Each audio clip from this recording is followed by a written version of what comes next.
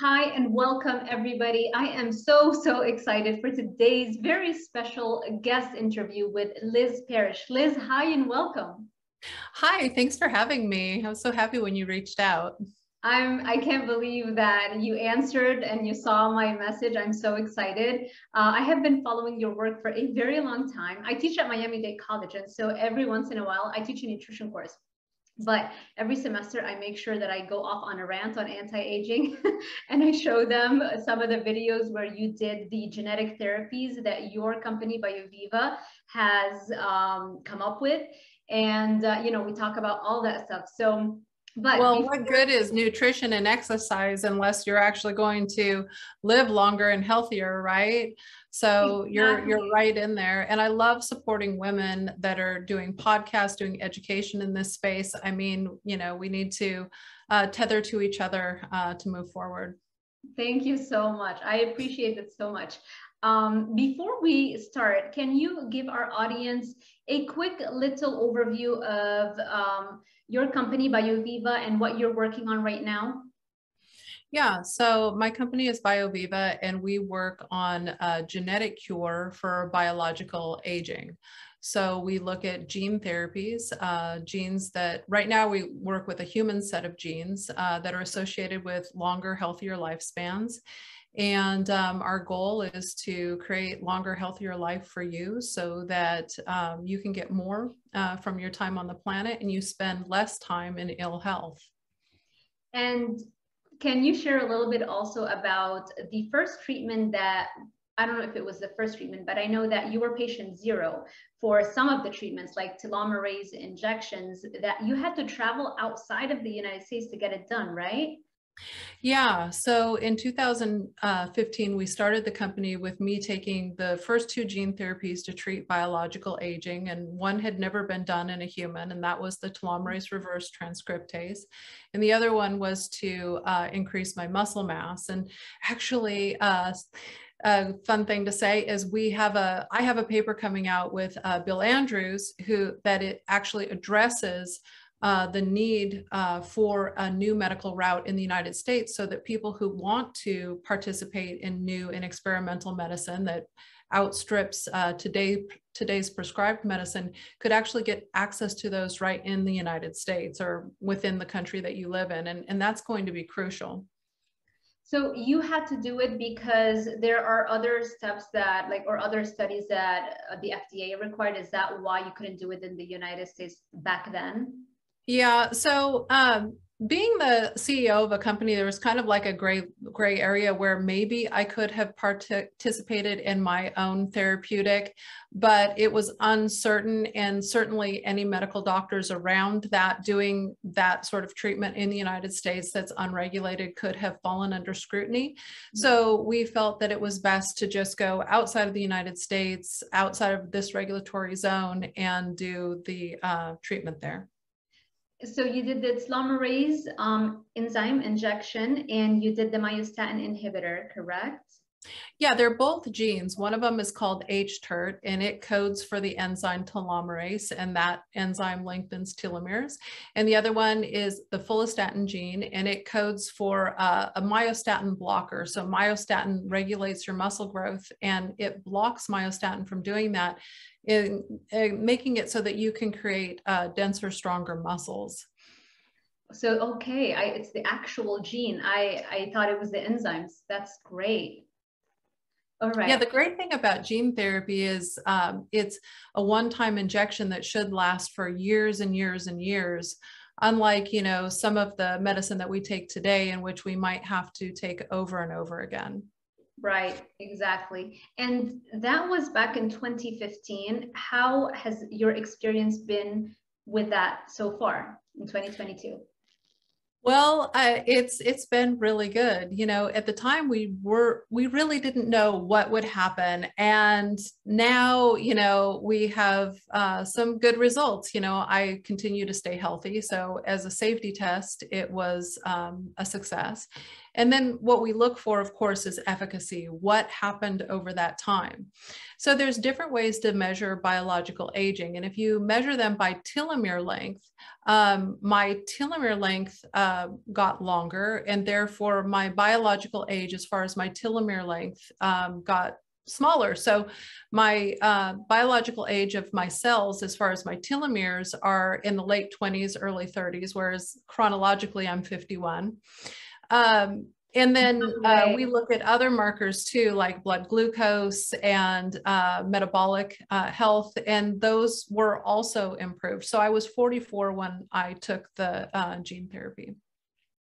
You easily look like you are in your 30s, early 30s. Like there's no way that you're in your 50s. That's incredible. And that's thank good you. Advertisement for BioViva. So let's start with, why should people care about anti-aging and what BioViva and other companies are doing? Because I feel like there isn't as much passion and enthusiasm as I feel around me surrounding that topic. So yeah, what would you say? Yeah. Well, I think that a lot of people are like I was, and they just think of aging as being a natural process in which we inevitably die from, and that heart disease and cancer and dementia are unstoppable. And I actually believed that as well. I mean, I didn't really think too much about it. In 2013, my son was diagnosed with type 1 diabetes, and I learned for the first time what disease really was. I had already been spending 2 years of my time for the advocacy of the use of stem cells, and fell in love with genetics, what's happening behind the stem cell, why a stem cell has the same genes as every other cell in your body, but it has the ability to regenerate you. So I'd already fallen down the hole of falling in love with genetics and looking at what was happening in gene therapy when my son was diagnosed. And, you know, I realized after visiting a couple of conferences that my grandmothers had died of Alzheimer's, but I hadn't seen all of the ugliness of it. I just sadly lost my grandmothers over time and visited them a couple of times, but actually the disease was quite brutal. And whether you're 8 years old or 9 years old or 90 years old, disease is brutal and horrible. And we really, not only was I looking for cures for childhood disease, but I don't want to just have a cure for my child for him to just live a couple more decades before he dies of some other horrible disease. When you look at genetics, we can actually take care of all of this at one time.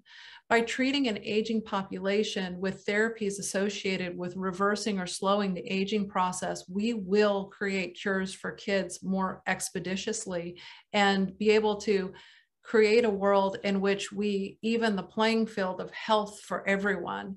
So aging-associated non-communicable diseases are the biggest killer on the planet.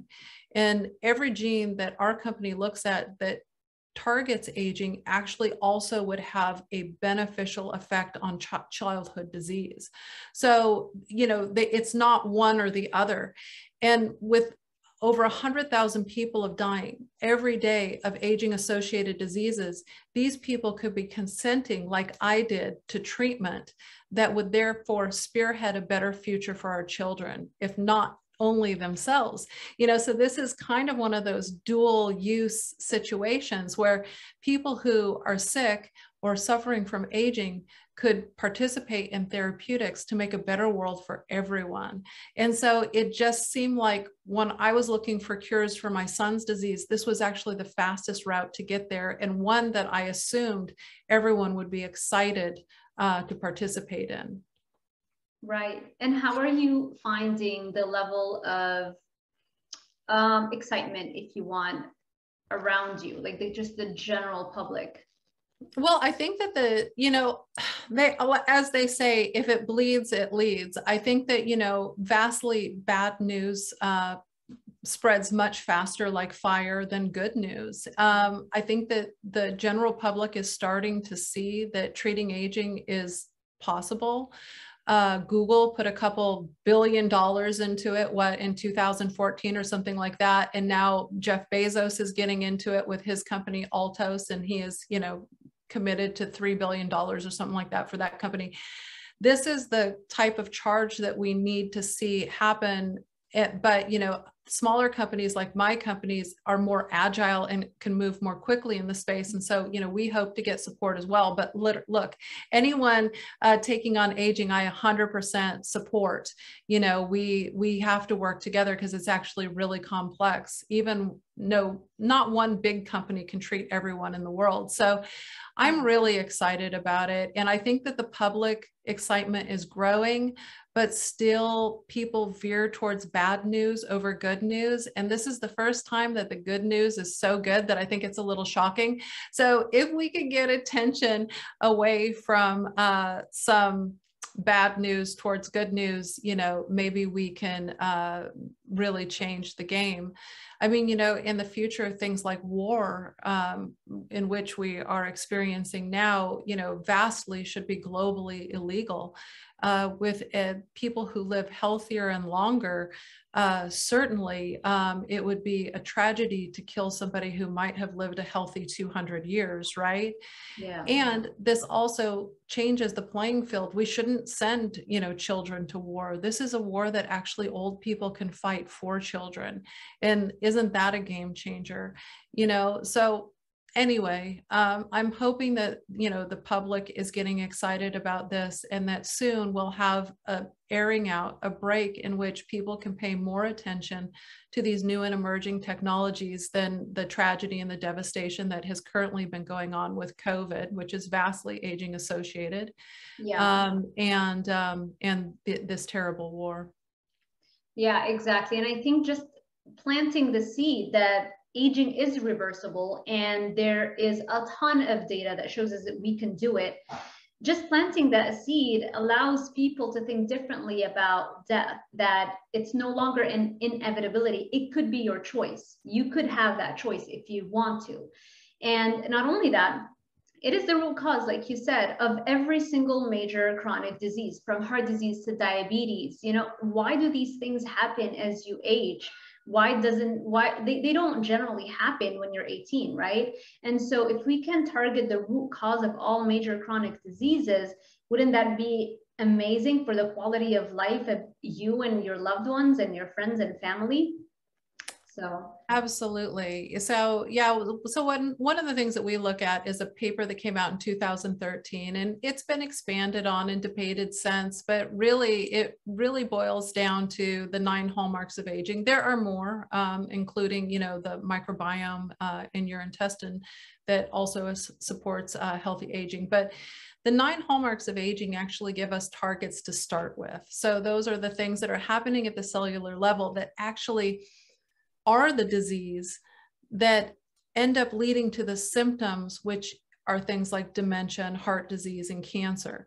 And so, you know, by targeting these, we will expedite therapeutics that work for what's called all-cause mortality, meaning that people die from, so if you cured cancer today, you would only expand lifespan by 2 to 4 years for the average person. A lot of people don't know that. If you cured heart disease, you know, you're looking at maybe 4 years average lifespan increase.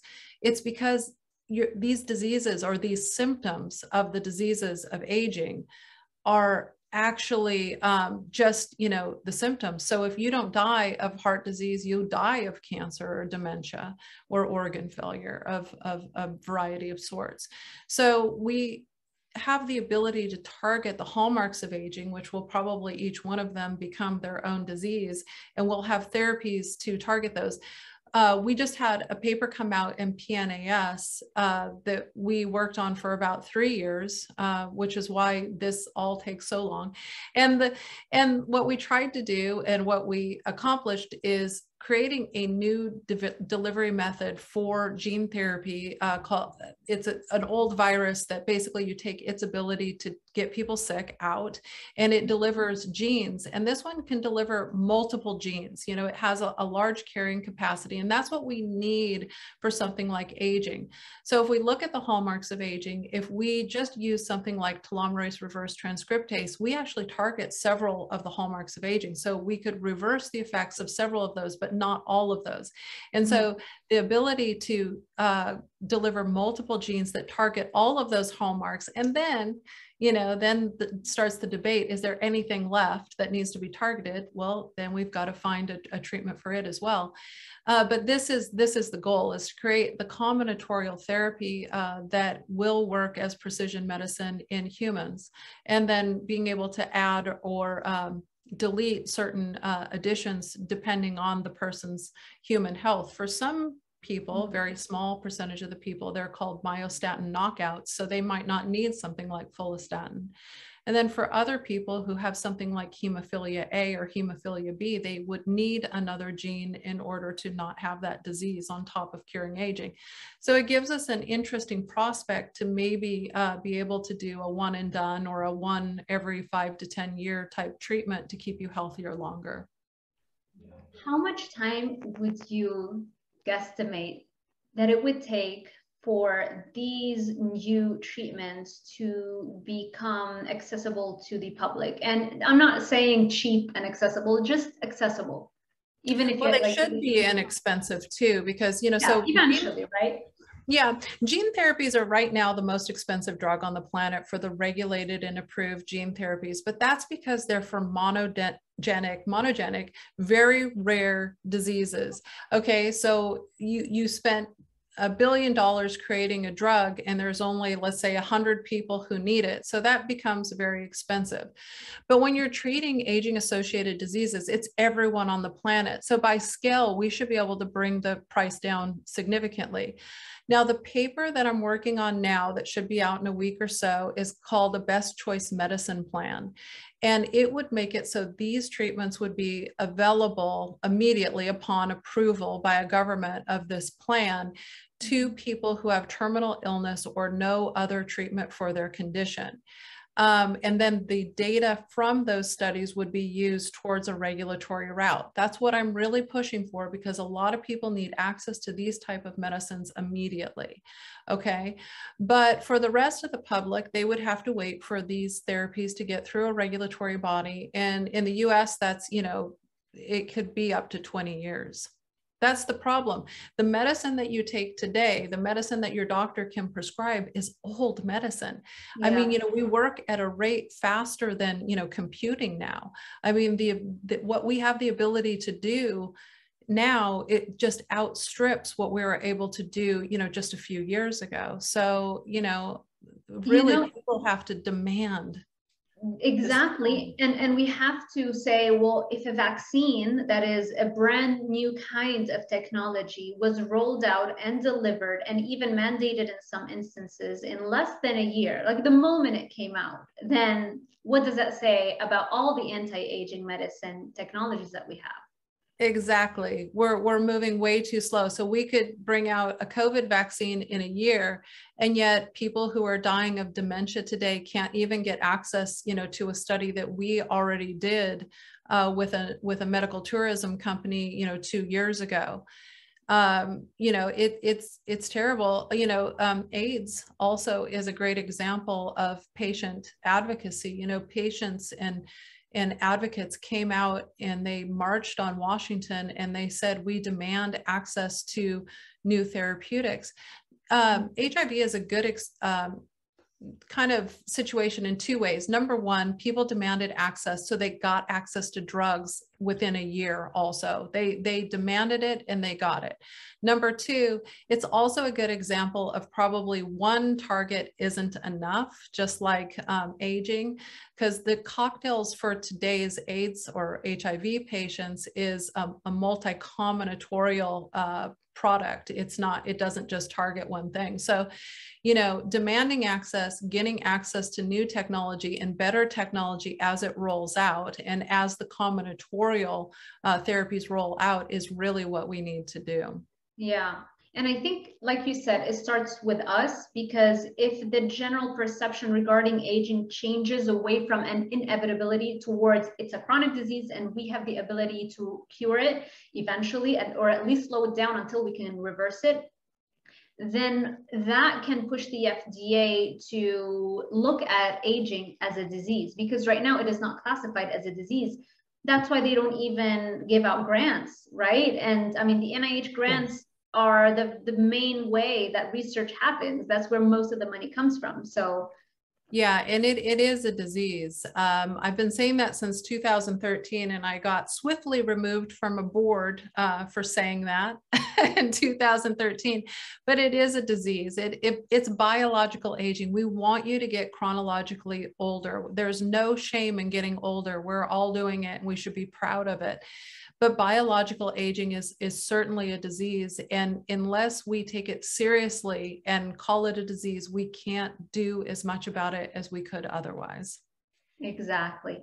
So right now, you're working, or actually maybe you can share what are the main treatments that are available at BioViva that you're working on? So, I mean, that's kind of the sad thing. So BioViva is a US company. We can't offer access to any medicine through us. It would be illegal. We do work with medical tourism companies, and we work with them to assess data. So we're not able to treat patients, but we can assess data. Mm-hmm. So there's a company that we work with called Integrative Health Systems. And for people who qualify, they have to talk to a medical doctor and go through a process. But if they qualify, they can get consensual access to therapies through them. And if they sign off and allow us to, we get to assess the data. We will be trying to raise money to do our own dementia study. So they did a dementia study, we assessed the data, and now we want to raise money to do another one to actually see if we can reproduce the data that they got in their study with more patients with a higher dose of the therapy with an IRB approval, trying to do it at a level in which the US FDA would notice, and therefore going to expedited use of the drug. And so we're going to be doing that later this year with a nonprofit, raising money for that trial. So you are getting IRB approval for working with humans in the United States right now? Well, this would be outside of the United States still. And the reason that we would do that is actually about 80% of all clinical trials, even from the biggest companies in the world, are done offshore. And they are done that way because it actually brings cost savings to patients. So getting an IRB approval is one thing, but actually having a trial in which a company and patients can afford is another thing. And so by doing a clinical trial offshore, it gives us the ability to save money, therefore giving better service to the patients. Okay, that's great. And you mentioned that telomerase. It's the enzyme that, for my audience, some of them, I think most of them know probably because I talk a lot about anti-aging. But for those who aren't familiar, telomerase is an enzyme that goes back and elongates the length of the telomeres, which are the caps at the end of your chromosomes, which house your DNA and protects your DNA from basically, well, yeah, it protects your DNA. Let's just say that. Mm-hmm. So you do have that, right? In working on that, you have myostatin inhibitor, which helps put back muscle and prevents the age-related muscle decline or muscle loss, which is called sarcopenia. Yep. And you mentioned Klotho. Yeah. Okay, I'm not very familiar with that part. Klotho is a cool gene. It is a geroprotector. Okay, so there's some, okay, the benefits of it are protection against cardiovascular disease, chronic kidney disease, and cognitive decline. And so when they looked at people who had had Alzheimer's upon autopsy after death, but didn't have the cognitive decline associated with Alzheimer's, they are natural clotho upregulators. So they have more clotho in their body than the average person. And people who are protected against chronic kidney disease and cardiovascular disease as well. So this is a really important geroprotector and cognitive enhancer potentially. You know, that's what we're testing it for in the dementia study. We're testing both telomerase reverse transcriptase and the clotho. Okay. Is there anything else, any other major treatment? I'm going to ask you about NAD other than NAD. Is there anything else that you're working on? So we're working on, we're still studying PGC1 alpha. It's a gene that you upregulate when you exercise. And so, you know, any of these genes that might help with things like obesity, with the current crisis in type 2 diabetes and obesity. So it is a gene that regulates mitochondrial biogenesis, meaning that it helps you have better and healthier mitochondria in your cells, and your mitochondria are your powerhouse of your cells. So this has to do with your energy production. And again, this is the gene that is upregulated, one of the genes that's upregulated when you exercise. And so this could be beneficial to the obesity and metabolic disorder population. Cool. And then of course, we're looking at the reprogramming factors. And then there's a few other genes that we're looking at as well. There's a couple that we go back and forth on. But, you know, the idea is to accumulate as many as possible. And then over the years in research, which is very expensive for us, to find out what happens to these genes when they're combined, of course, eventually in a human organism. So fascinating. With the NAD, do you work with that? The NAD plus injections? We don't. So NAD is great. We were for a while carrying some tests that actually test for NAD. It is kind of like the currency exchange in your cells. And so it's really important, but you know, that we do have a question as to if we could completely restore a cell, would it have natural NAD metabolism anyway? You know, would it's, you know, would all of these lower level signaling substances actually be improved? And so, you know, that's probably something that we will find out down the road. Right. If it's a downstream effect, then yeah, what's the point of it's kind of like just putting a band-aid on the issue.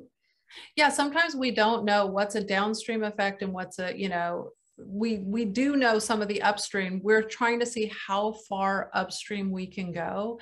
And, you know, that's really where we're going to have the most benefit is fixing the cell and then seeing, you know, what happens to the whole organism and the downstream effects.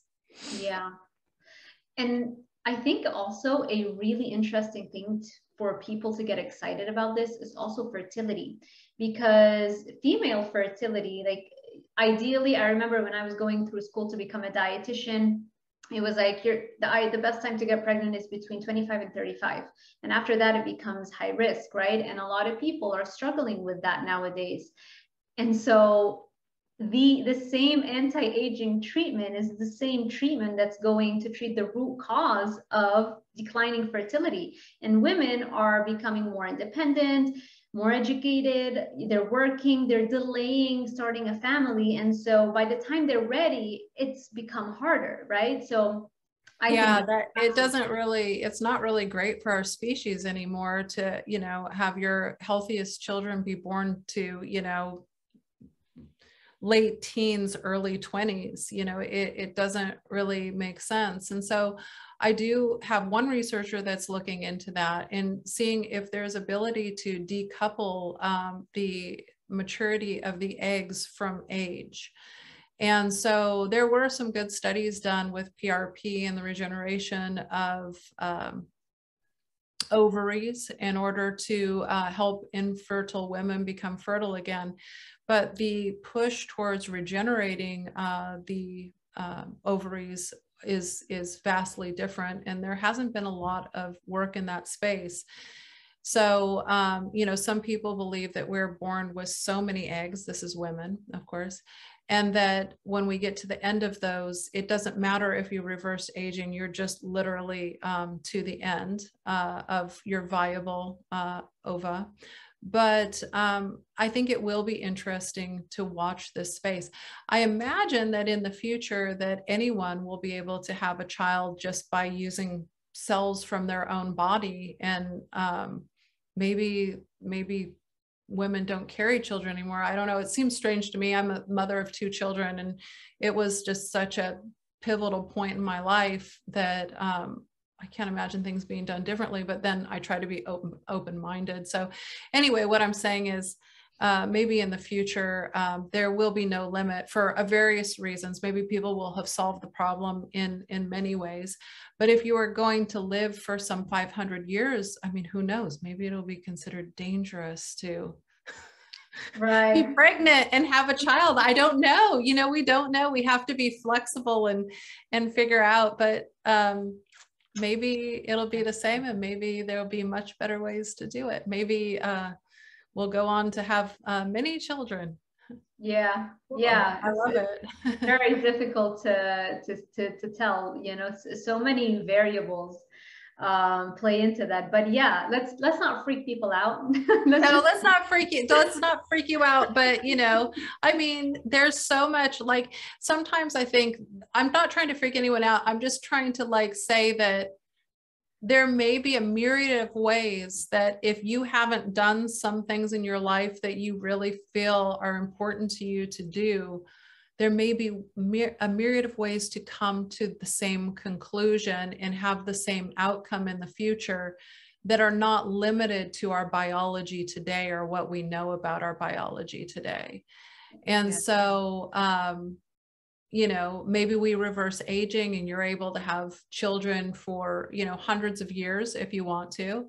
Or maybe there are other solutions, but mostly what I'm trying to impart is that don't worry about it, because people are really working on these things. I mean, if you're super worried, start a company around it and you'll become the expert. Right, that's true. I know after reading about your biography, it's very exciting about, you know, following your passion and something that you're very interested in, and creating a career out of it. And so, you know, it doesn't feel like work anymore. It's what you would have done anyway, right? Yeah, it really doesn't feel like work. I mean, some people say, oh, you work all the time. And I think I don't work at all, because, you know, this is what I'm passionate about. And it's really important for women, or anyone watching, women and men, or however you identify, that you don't limit yourself to the things that you can achieve and do, because it doesn't take a person with a certain type of degree or anything. All it takes is a mindset, because in the world of translating especially science to humans, we need everyone. We need every skill set and every story in order to impart upon the public that, you know, now is the time. And so if you're interested in this space, don't feel limited by what you know now. Think of what you could know in 5 years if you put your head down and start studying it. Let me ask you something a little bit, well, you tell me if you want to answer. Do you think that if people, because a lot of people in the world are religious, right?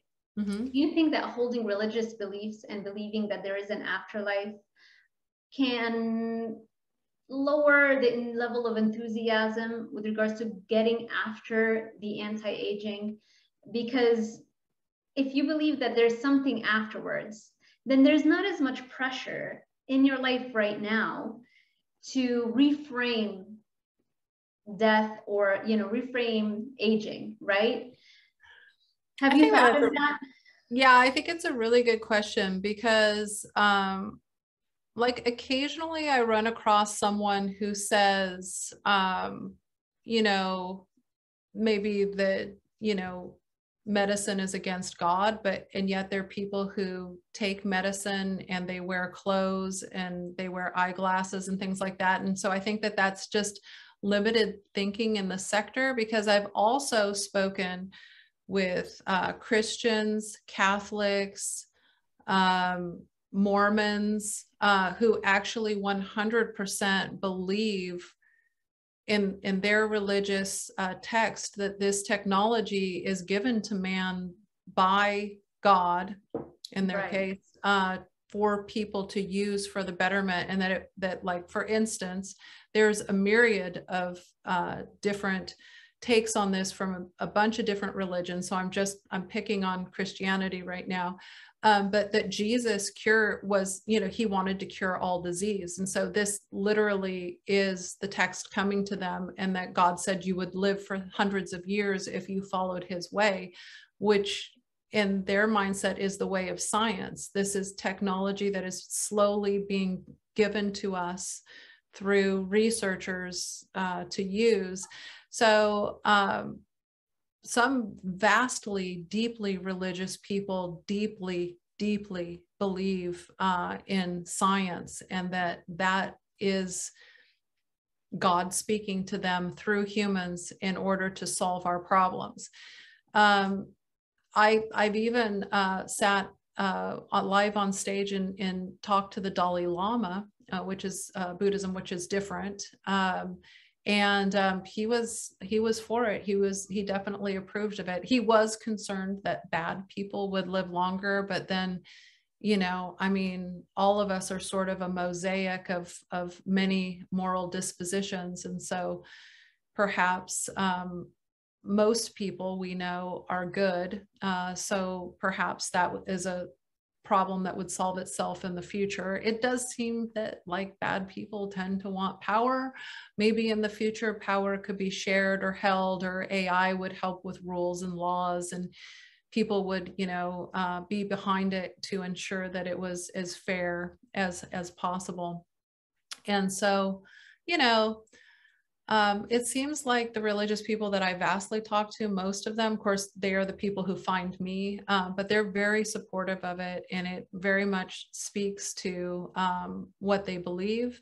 But certainly there are people who think that, they don't realize that they live longer through science and technology, and they think that anything new is scary. I mean, we've all been around, little kids who are like, you try to feed them something new and they're like, no.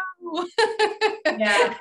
And I think that older people sometimes are just, the same way. We don't really have time to grow up in some 90 years, right? Like, we still are kind of children. And so some people are just looking at the plate and they're going, no, broccoli. Yeah. Some people get like a reaction when anything is new. It takes them longer to adapt, which brings me back to Charles Darwin when he said the fittest, like the fittest, the survival of the species.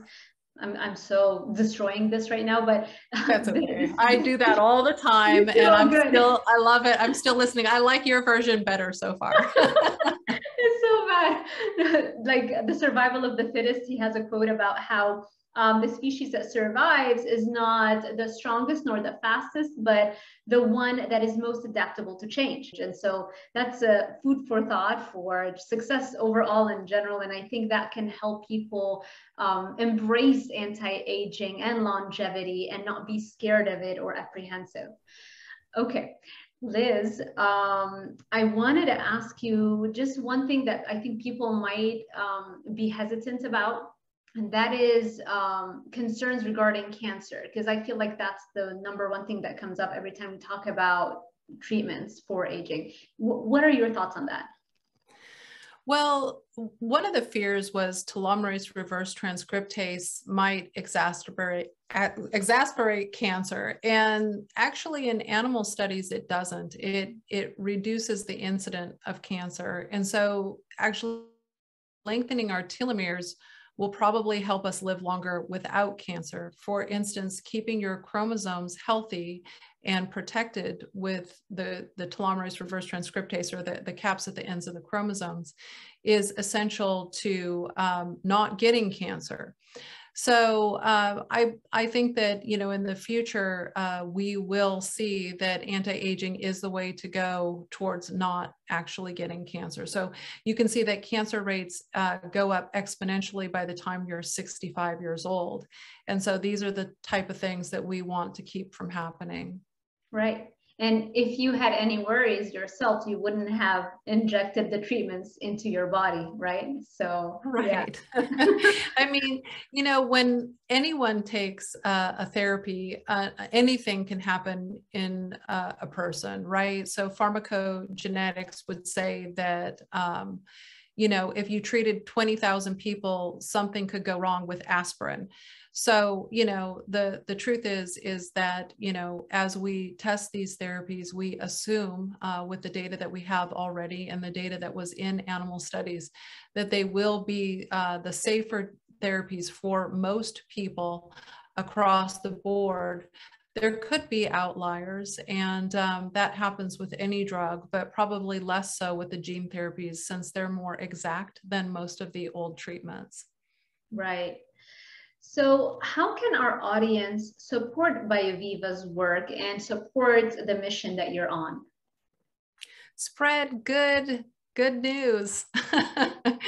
So you can like and share the information that we have, you know, encourage governments to look at this technology as viable technology, which you demand access to. Encourage, you know, people through social media to invest in this type of technology, no matter what company. We support all companies in the aging space because we will all need to work together in order to cure it. Yeah, exactly. And you do have a YouTube channel. I'm going to link it below. I'm going to link your website and ways that people can connect with you easily. And the last question for you, Liz, what is next for the next 5 years for you and your company? Well, you know, now we want to get into proper human studies. We'd like to start clinical trials, and we want to continue to develop our CMV gene therapy delivery in order to, you know, actually cure aging. And so, you know, we're working with combinatorial genes now, and we think that that's what it's going to take. And so, you know, we'll be really busy over the next 5 years. I can imagine, of course. Well, thank you so much, Liz. I know that you're super busy and I want to be respectful of your time, but cannot tell you how much I appreciate our chat today. Thank you so much for supporting this channel and coming over. And for everybody who has watched till the end, hopefully we can start effecting change and start reframing aging as something that we have a lot more control over than what we were told. So thank you so much. Thanks for having me. Thank you so much. Everybody, thank you for watching. If you like this content, make sure you give it a thumbs up, subscribe, and hit that notification bell icon so YouTube alerts you every time I post a new video. Thank you so much for watching, and I will see you in the next one.